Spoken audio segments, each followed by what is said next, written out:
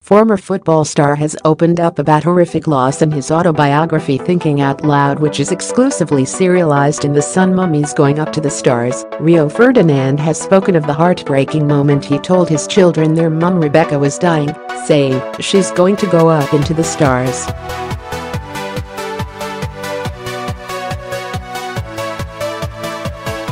His wife of 6 years died in 2015 after her breast cancer had returned.She. She was just 34.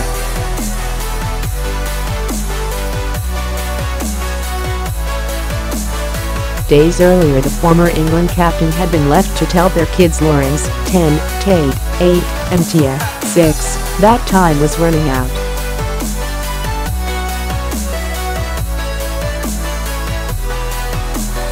X-Man United ace Rio, 38, said, "I gazed at my beautiful children, lost for words, searching for a way to begin.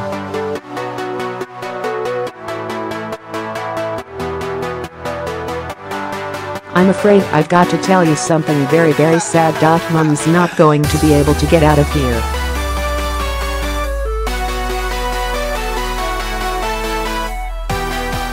She's got cancer again, and this time she isn't going to get better." They stared at me, wide-eyed, dumbstruck.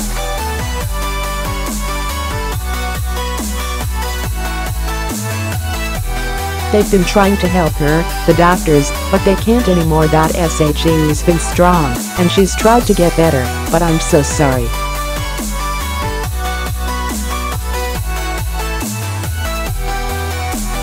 She's going to be a star, she's going to go up into the stars as a spirit, and she'll always be there in the sky, looking down on us, and I couldn't go on.